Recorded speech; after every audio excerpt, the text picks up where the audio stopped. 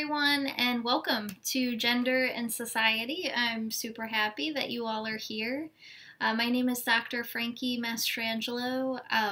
You can call me Dr. M, Dr. Frankie, just Frankie, whichever works.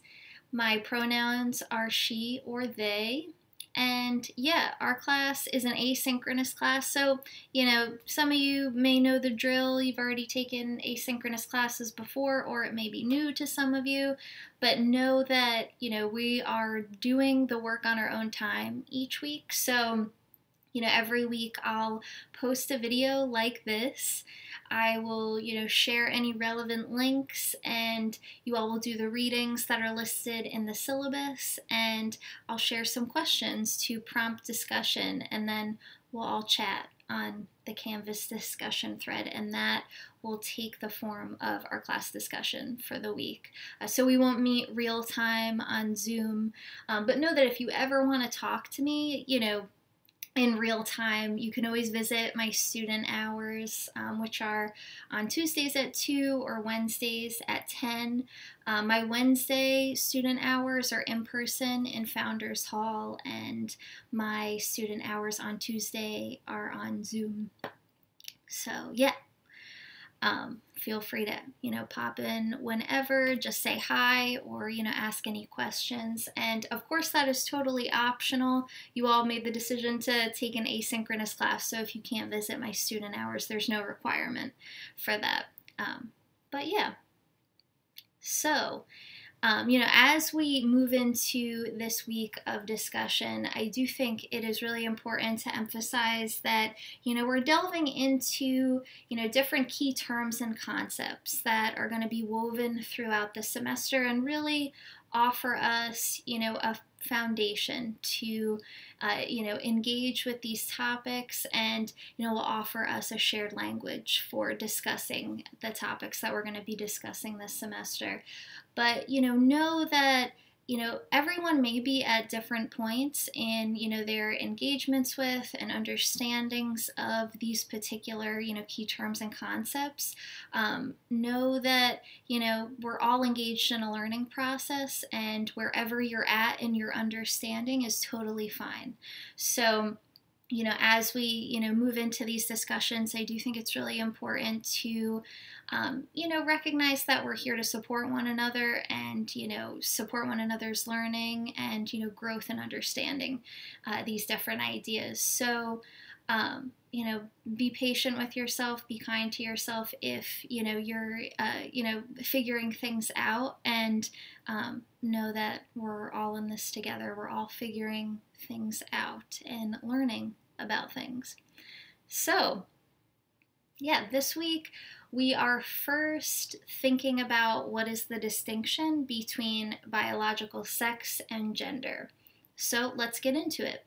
So, as we're thinking about biological sex, it is really important to think about how, biological sex is composed of various intricate nuances of, chromosomal makeup, as well as different sex traits like, gonads, hormones, genitalia, and whatnot. So, social understandings or popular social understandings of biological sex tend to be limited to a binary framework. So we're going to hear this word a lot during the semester. So we're going to be talking about what does it mean to limit our understandings of gender, as well as other various ideas, to a binary. So a binary, refers to thinking about things as only two options, when in fact there are more options, and there are vast ranges of possibilities beyond those two particular options. So as I'm sure you all can infer, when it comes to biological sex, we tend to think about this in terms of a binary that would be regarded as male or female. So when we're thinking about the vast range of, chromosomal differences, different, variations when it comes to sex traits, it's important to recognize that there is much room for variation, much room for fluidity that goes beyond, just very rigid notions of what we would classify as male and what we would classify as female. So when we think about, those nuances and complexities of biological sex, it helps us understand that, we can think about this, the particular concept of biological sex beyond, the male or female binary possibilities. So, when it comes to biological sex, we're also thinking about secondary sex traits that further reinforce how biological sex is subject to fluidity and variation. So secondary sex traits would refer to, hair, breasts, shoulder size, different things that are connected to hormonal variations that, usually are, intertwined with the onset of puberty, when we experience various changes. So thinking about how those secondary sex traits are very subject to change, such as, taking things like puberty blockers or, hormonal replacement therapy and things like that. So, when we recognize that there are so many possibilities for, shifting those secondary sex traits, we further see how biological sex is subject to variation and, different forms of fluidity. So biological sex is different than gender. So, we just defined biological sex as, these intricate nuances of chromosomal makeup and sex traits, whereas gender is, how society and culture tends to place us in binary boxes. So, society and culture tends to place us in, these rigid categorizations of what is male or female and assign different, traits of masculinity or femininity to those boxes. So, in thinking about how various social norms within our culture, so various, social structures that we navigate on a daily basis, which we'll unpack as the semester goes on, we're thinking about how, conceptualizing gender in such a binary way is very much, socially defined. It's very much, impacted by culture as well. And we're also thinking about, when we think about biological sex and how, it is defined in these, rigid binary terms, there are so many different factors that, reinforce how, how those binary categorizations take shape. Like, medical institutions, different forms of healthcare, all of these different spaces reinforce the binary categorizations of both biological sex and gender. So more on gender, let's think about this a little bit more. So when we think about social norms that, reinforce these binary categorizations of, masculinity and femininity in accordance with, being male or female, we're thinking about, how toys are marketed to kids. We're thinking about, how, young kids, when they're in educational settings like elementary school, how, they're taught to express their emotions or not express their emotions, how different, conceptions of like boys will be boys really fuels this notion that, boys are aggressive in various ways, and that's just something that, is innate to them, which, we'll be unpacking, further in the semester, but, making those sweeping generalizations is something that, is very intertwined with, conceptualizing gender in such a rigidly binary way, and is really something that is, socially constructed, defined by the cultures that we're navigating. So it's important to, as we move through the semester, deconstruct those ideas, think about how they impact those around us, how they've impacted us, and whatnot. And with that, think about, how these different overlapping categories of, race, ethnicity, socioeconomic status, ability, all of these different factors also impact the way that we experience, the social construction of gender. So thinking about, how various, structures and standards that, we experience based on, the various cultures that we grow up in, those various facets of identity and experience that I just mentioned. They create these paradigms. So in other words, sets of standards that, provide us with frameworks for how, we define gender and whatnot. So, thinking about, I grew up in an Italian American family, for instance, and thinking about the ways that,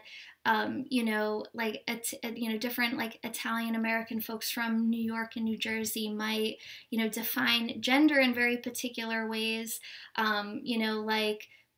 men are supposed to be waited on, and women always clear the table, and that's not just limited to Italian American households, but thinking about that's one incarnation of a particular culture that manifests different paradigms for how we experience gender and sets of standards for gender. So this is all not to say that we are limited to those particular standards, that we're limited to those structures, but thinking about these are all ideas that are reinforced by the environments that we grow up in.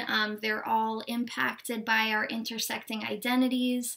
So all of these things come together to define how folks experience gender. Thinking about if we understand gender in these ways that are, socially constructed, that, are shaped by culture, this is distinct from gender identity. So, gender identity would, refer to how one experiences gender for themselves. So, how one personally navigates the experience of gender, which is very much, subject to fluidity. So thinking about folks that define their gender identity outside of binary categorization, there's a whole host of ways that, one can identify.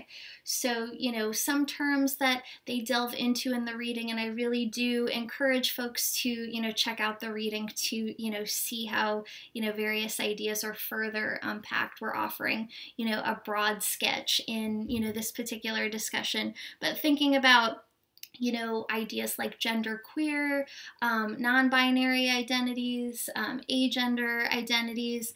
These are all ways that, folks can identify in resistance to the binary, outside of the binary, and whatnot. We can also think about the ways that binary gender categorization is very much intertwined with colonialism and imperialism, and we see that particularly through how the reading educates us on two-spirit identities. So thinking about two-spirit identities will be defined as, gender identities in resistance to colonial logic. So thinking about the ways that Indigenous communities are reclaiming gender identification outside of binary categorization. So thinking about the ways that, different forms of colonialism and imperialism have, shaped the ways that, different forms of binary identification, binary frameworks have become embedded in different cultures and imposed on, various cultures. So, what else? Let's think about, some other key terms that emerge through the reading that, we're parsing out in this discussion, as well as thinking about the distinction between gender identity and gender expression. So, while gender identity is how, we navigate our personal sense of gender, we're thinking also about how gender expression would refer to, the various choices, hairstyles, different aesthetics that, one may engage with to convey how one, experiences their gender. So, it's thinking about the appearance of gender and, how folks express that. So thinking about, a key way to consider, the distinction between gender identity and expression and, how these are distinct ideas is, for instance, we could consider, say a young kid is, a teenager is living at home and they may identify as non-binary, but may not necessarily feel safe to express their gender in the way that they want to because of, the family system that they're a part of, the various, paradigms that their particular family is, subscribing to and reinforcing. So, because of one's environment, in that case, one's gender identity may not necessarily align with the expression of their gender. So that's just one example. So the two last concepts I want to, discuss a little bit to offer us, sort of a framework for, beginning to talk about these concepts this semester is transgender and cisgender. So, transgender would, refer to any movement away from assigned or, unchosen gender identification. So thinking about, when folks identify as transgender, there is this movement away from an imposition that, may have been, offered to them at birth that doesn't necessarily align with, how folks want to express their gender or how they do identify. And, the expression of this can take the form of, hormone replacement therapy. It can take the form of surgery, but it doesn't always. So it's important to recognize that, there's a variety of ways that, folks can identify as transgender, that folks can experience being transgender. So that's really key to keep in mind. And, we often hear the term trans as, an umbrella term that refers to a wide variety of gender variants. So, yeah, keeping that in mind as we move into the semester. And, thinking about, folks may have encountered this term already as well, but, no worries if not. But cisgender would refer to, folks whose gender identification aligns with, the sex that they were assigned at birth. So the prefix cis actually means on the same side of. So thinking about, when folks identify as cisgender, it's essentially, this way of experiencing gender that, matches up with what they were assigned at birth.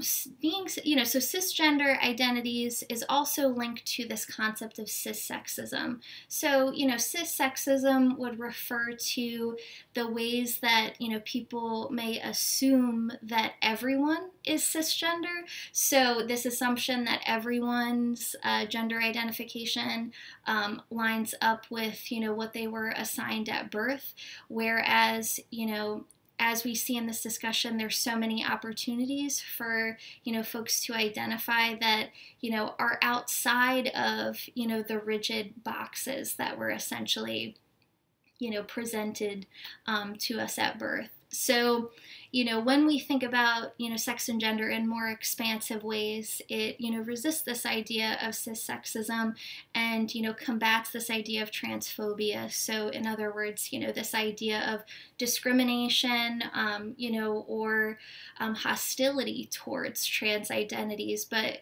we see through this discussion that, there are so many ways to identify, and the options that were often presented at birth are very limiting. So, yeah, we will talk more about this on the discussion board, and I look forward to hearing what you all have to say and getting into our first week of discussion. So, yeah, talk to you all soon.